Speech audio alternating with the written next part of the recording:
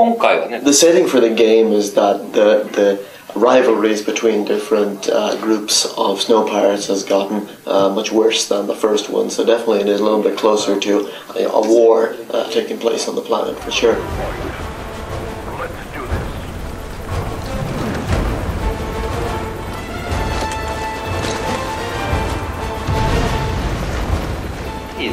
One of the most popular things about Lost Planet 1 was, of course, the online, the multiplayer. And that was a huge success. We received a lot of feedback from that, and one of the opinions that we got from that was that people wished they could have played as the Akrid in the online multiplayer. And when we made Lost Planet Colonies, that was one of the first things that, one of the main things that we did with that game. And then playing that, we got a lot of opinions from the users who said that I wish we could take on these Akrid, together. We should work together and take them on. So that just kind of made it into a natural evolution to bring Lost Planet 2, into the world of co-op.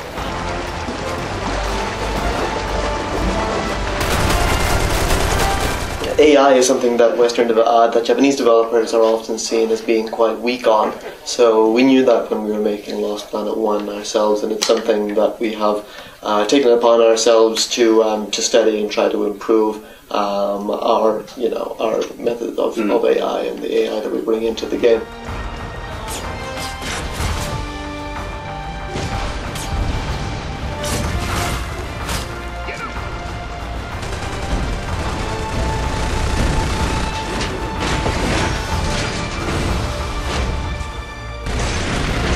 What we wanted to do with Lost Planet 2 was not to first create the story and then make the game around that, but put the focus on making the game and making the kind of situations and stages and things that the player can do in the game. Put those first and foremost, and then create a story that fit around that.